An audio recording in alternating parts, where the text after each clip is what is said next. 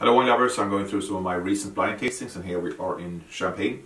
This is Baron de Rothschild, Brut non-vintage, and well, I always say that the most important cuvée for any house is the Brut non-vintage, and I think this is Champagne that has grown a lot. This is still a new house, new adventure, and I've been following this over the years, and I think it keeps developing, and I gave this quite good note, and I think there's a fine, the art of blending here, the level of complexity is fine.